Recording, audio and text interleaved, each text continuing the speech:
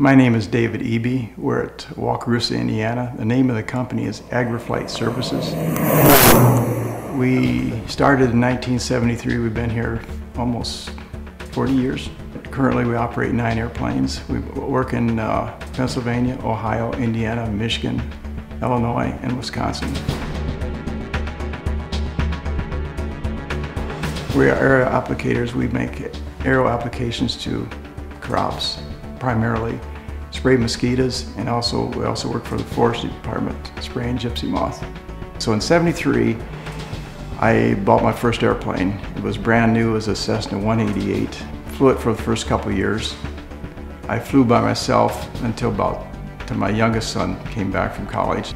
And since then we went from 2 people to 9 pilots.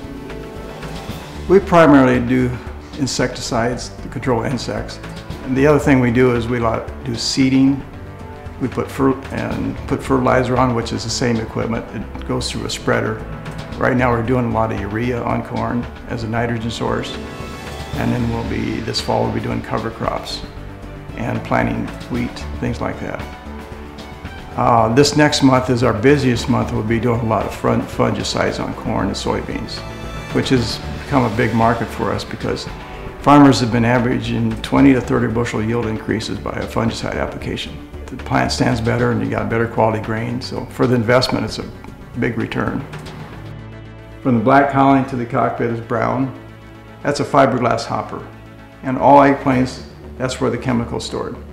We put it there because it's right on the CG, so that when we're spraying, we don't have to worry about changes in center of gravity on the airplane. When we're spraying, it comes out the spray boom that's on the airplane. It comes out there, and then when it's on a spreader, it's attachment, it's under the center of the airplane. Drift is a tough one because from our perspective, when we ask to spray a field, we don't know the exact weather conditions at the location. So having on-site information is a big deal for us, and it's getting better. We developed a program called AgSync, which we look at the field before we go out. We know where the houses are at around the field. We know the areas we need to be careful about. So we locate those and deal with those. For instance, a drift program called Drift Watch. It was developed by Indiana, Purdue University years ago. It was a way to keep applicators informed of what's around the crop. People can register the bees, they can register organic sites, and it comes up on AgSync when we look at our field we're going to spray. So we see where these areas at, and if we got bees, we can call the beekeeper, let him know what we're spraying, what time his bees are in, let him cover them up.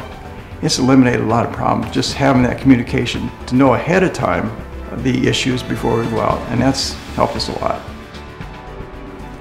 I'm David Eby from Wakarusa, Indiana, and I found my voice with Indiana Farm Bureau.